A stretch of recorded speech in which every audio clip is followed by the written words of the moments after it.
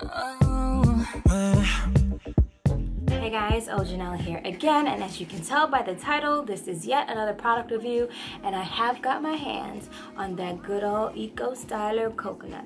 So I ordered it from houseofbeautyworld.com. I will go ahead and link their information down below. Unfortunately, they still do not have this particular product in my local beauty supply, so I did go ahead and shell out $10.11 for this tub of gel that costs $3.95, and as it does burn my soul, I really wanted to try it. So just taking it out of the plastic now. Here it is, the Eco Style Coconut. For all hair types, long lasting, hold and shine, no flake, no tack, anti-itch. This is also maximum hold in a 10. It says professional styling coconut. Now let's see what else it says here. Eco Style Coconut Styling Gel is made with 100% pure coconut oil. Coconut oil helps your scalp naturally regulate its own moisturizing system. Coconut oil helps attract moisture to the scalp and holds it in. Like all of our styling gels, it is weightless and will leave your hair with a healthy shine and superior hold. So I'm super excited to try this out. I just did an ACV rinse so I can go ahead and clear out all that buildup and start with a clean slate. I have not put anything else in my hair. We're just going to be rocking with this Eco Coconut today. Ooh, I didn't even see this. I'm like all up in the bottle. It says new coconut oil styling gel gets deep into follicles and stimulates hair growth, promotes hair health, and fights against dandruff, adds luster, shine, and softness to hair while preventing breakage and split ends. And it also says that this contributes to hair length. So I'm gonna go ahead and open this bad boy up. It smells nice. Like, it has like a light coconutty smell. It's not very strong, but it's, you know, you can smell it. It's nice. Let's see what this feels like. It also has like a shine to it, like the black one did. It doesn't feel as tacky though as the flax did, but that's good. This feels more like what regular, or like what my pink would feel like. So I am going to go ahead and try this bad boy out. For those of you guys who know, you do know how I do my wash and goes. For all of you new folks out there that are checking out this video, I'm going to give you a really quick and brief shortcut on how I do this. And if you really want to see how I do all my other wash and goes, you can go ahead and check it out in the links below or up above in the eye. So I'm going to go ahead and separate my hair into sections.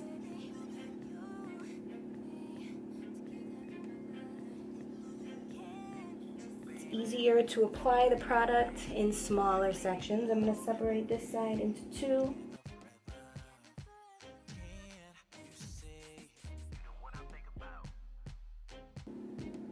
So I'm going to start with the very back.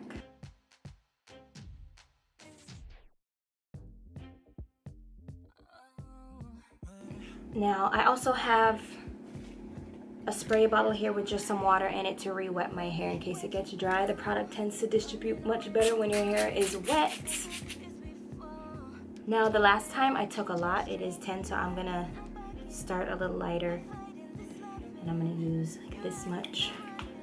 I'm gonna go ahead from the root to the tip, and I'm gonna go ahead and pull the gel down the length of my hair while using my thumb to kind of go ahead and like finger detangle whatever little knots I did not get while I was in the shower. I'm not a fan of combs. I only use them if I absolutely have no choice and I'm in a rush. But I do find that they can be quite damaging, and nothing is more gentle on your hair than you using your hands. So here we go. I like to gel my hair till it is completely straight. This way I know that when it curls back up, it will stay and it won't get frizzy on me. So here we go. First section is completely gelled. I'm gonna go ahead and continue around my head. All right, so I'm back. I've made it around to the final section of my hair. If you guys notice, I have these duckbill clips. I always put this on the length of my hair because it kind of helps hold it down and elongate and stretch. So my hair's pretty much dry now. So once again, I'm gonna go ahead, take this good old spray bottle with some water, re-wet my hair, take a nice little scoop of that, I'm gonna go ahead and put this in from the roots to the tips while using my thumbs to continue to detangle. I'm gonna pull a little more of this into the bottom.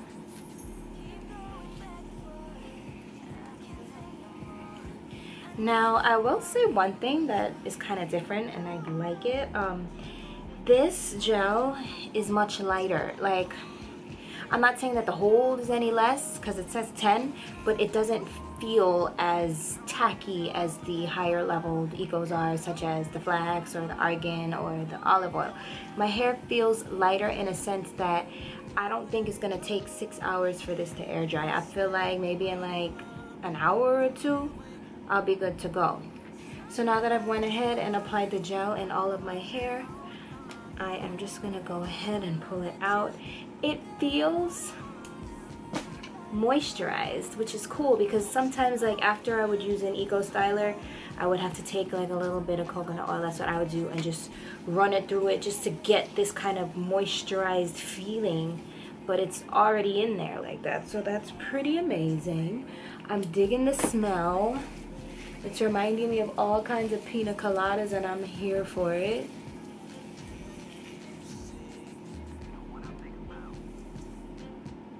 You can see definition, of course. Shine there. No gross residue. And now what I'm going to do is let this dry for a couple of hours and I will be back. Alright guys, so I'm back. My hair is completely dry. Check out the definition. It is quite everything. Like I said before, this is a level 10, so it does have a lot more crunch than I'm used to because I use the pink eco, which has a level 7. Overall, it's still soft. I dig it. I like it. Would I buy this again? Sure. If I see it in the store, absolutely. But at the end of the day, like, that pink, that's my thing. I like how it smells. It's really light. Like, I would definitely buy it again, but I'm not gonna go hunting for it, and I'm definitely not gonna spend $10. If I see it in my local beauty supply store, I will absolutely pick this up. I am a fan of this. I've been seeing a lot of you guys commenting about having buildup and residue. So, I'm gonna do another video for you guys on eco coconut as well as the flax, and I'm gonna do like a series of a couple of days so you guys can see how it looks for the entire week and if I do end up with the residue in the end, because when I used the flax I didn't really have a lot of residue on. I didn't notice any, like I didn't have any flaking or anything, and I've seen a lot of you guys say that the coconut oil one did give you guys flaking, so as of right now I don't have any of that. But in my next video I'll figure that out and I'll let you guys know what I think about it. But anyway, thank you guys so much for watching. I will see you in my next video. You're the only one I want, something we're fighting for.